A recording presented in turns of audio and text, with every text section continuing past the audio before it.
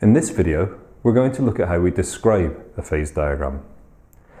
There are several key points that we've got to cover when we're given a description of a phase diagram.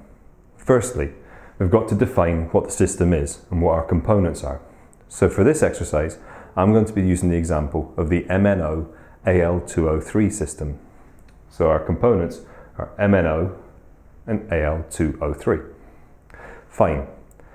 We then need to specify any binary phases which exist within the system, give their composition, and describe their thermal stability. At what temperature do they melt?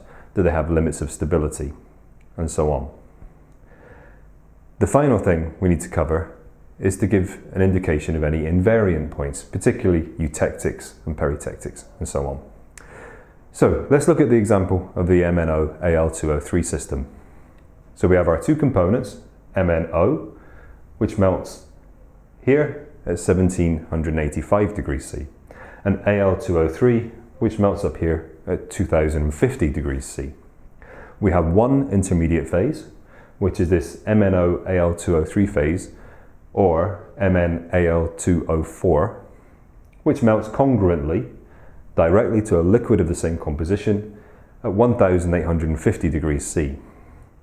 In this system we have two eutectic points, E1 at around about 25 weight percent alumina, 1520 degrees C, and E2 here at around about 80 weight percent alumina and 1770 degrees C.